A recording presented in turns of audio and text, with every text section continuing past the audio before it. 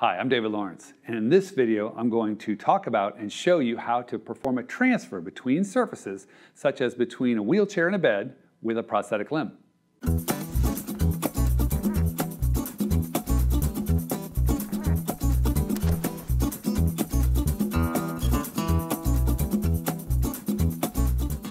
So with transferring a unilateral amputee with a transfer board into a wheelchair, it's kind of a bed-to-chair transfer.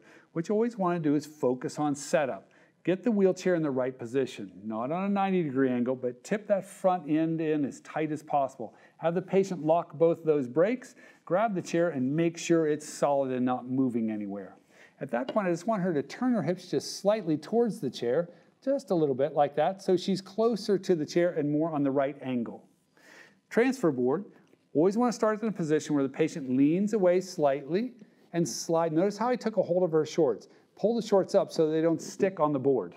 And get the board underneath her residual limb and slightly under her hip, but not back all the way under her hip, because as she comes forward to transfer, she doesn't want to slide off the front of the board. From this position, very easily, I want you to lean forward a little bit and just give yourself a little bit of a scoot on the board. There you go, real slow, take your time, you're in no rush. When you get to about here, stop. Now, notice how she put her hand up on this handle. That's exactly right. On the last scoot, she wants to lift up and push back into the back of the chair as best she can. If she's done that right, the transfer board is partially out from her already, so it makes it easy to get off of. So next, if we're transferring from bed to a wheelchair, the first thing you want to do is set up, get the wheelchair in the right position, the front end corner in tight as you can get it, both wheels locked, check to make sure the wheelchair is locked in position. Next is get the patient set up in the right position. Have her pivot transfer so she's turned slightly away from the chair. That's put her in a position where her hips are facing me. Second thing she wants to do is keep this foot and turn it out a little bit. Why? Because it's going to create less tension on the foot when she has to pivot to sit down.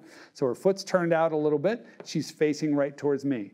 I have her bring her hand over onto the far armrest. This hand's going to push off here. I'm going to grab onto a Gait belt if we have it, but I much prefer to just simply get a hold of a patient's belt or onto her belt loops. Have her lean into me. I help her stand up, and only stand, don't pivot transfer. Just get to this position. Once we both feel safe about that, she's simply going to just turn her hips and down. I hold onto her all the way into the back of the chair before I release. Thanks for watching, and we hope that you found this helpful.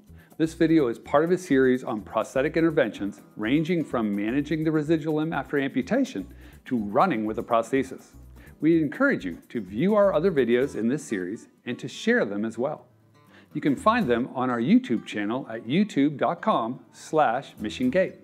To stay up to date on our latest content, click the link in the corner to subscribe, and be sure to like, comment, and share this video.